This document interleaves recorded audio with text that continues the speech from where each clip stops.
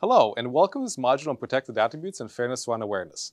My name is Mike Teodorescu. I'm an assistant professor of information systems at Boston College, as well as a visiting scholar at MIT D-Lab. What this module will cover will be examples of laws that codify protected attributes, as well as the base case scenario for fairness in machine learning, which is called fairness to unawareness. The use of machine learning presents both risks and opportunities.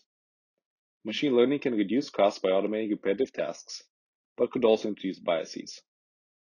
Certain individual attributes are commonly labeled as protected attributes, as they can be sources of social bias.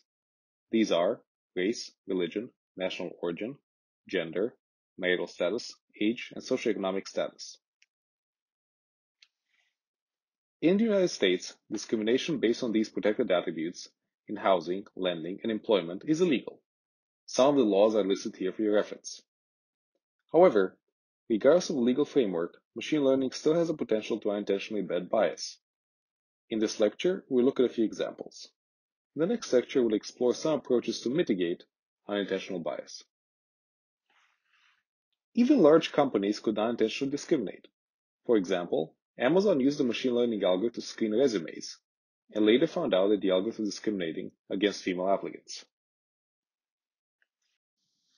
In another example, this time from the criminal justice system, machine learning is used to determine the risk of recidivism. This system has been questioned in a variety of studies, in particular with reference to the protected attribute of race and gender. In another example of a large organization employing machine learning, this time to display ads, Facebook has been named in a suit over alleged violations of the Fair Housing Act. Therefore, even large organizations like Amazon and Facebook find machine learning fairness challenging.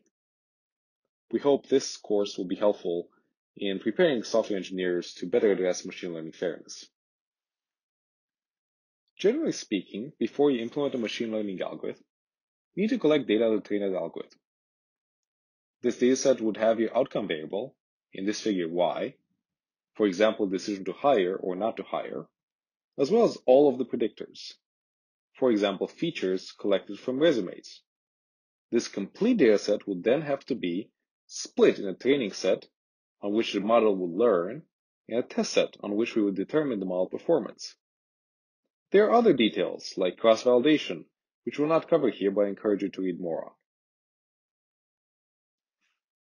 Fairness starts with a good quality training set. Low quality data, generally speaking, leads to bad predictions. The individuals labeling the data, for example, managers labeling a resume as a hire or a no hire, may carry biases which are then picked up by the machine learning algorithm. Training data may not be representative of all groups, which could lead to bias. And there may be hidden correlations in input data, for example, between a protected attribute and another predictor, that can also lead to bias. Individuals labeling the training data may misremember past situations, a phenomenon known as selective perception, which may in itself become a source of bias.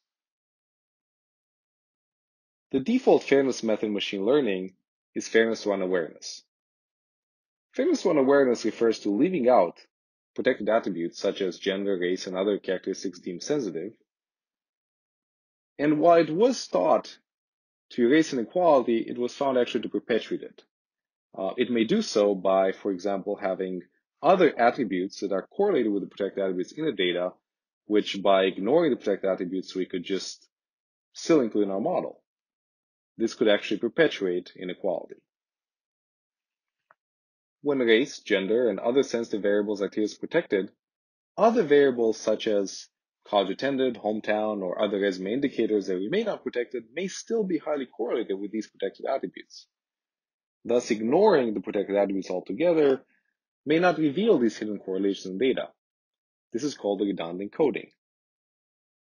In one example, researchers at Carnegie Mellon University found that gender caused an unintentional change in Google's advertising system, such that ad listings targeted for users seeking high-income jobs were presented to men at nearly 6 times the rate they were presented to women. This may be an example of fairness to unawareness. Here are some review questions about this material. What are the sensitive attributes in the context in which you work? Do you think that the current list of protected attributes is exhaustive? What is fairness to unawareness? What variables might lead to biased predictions for a machine learning hiring system in your country? What are some risks to an organization choosing unawareness? I'd like to thank my co-authors Lily Morse, Gerald Kane, and Yazid Awad for a study that helped me put together also these slides, as well as USAID for a grant on appropriate use of machine learning in developing countries, and the Cal School of Management at Boston College for research funding. I'd also like to thank everyone who helped contribute with feedback to these videos as well as the accompanying manuscripts. I'd like to share with you some references I found helpful in understanding this material. I hope you will read more about this, and I'd like to thank you for your attention in watching this video. Thank you so much for watching this video. We hope you find it useful and you'll continue watching the rest of the class.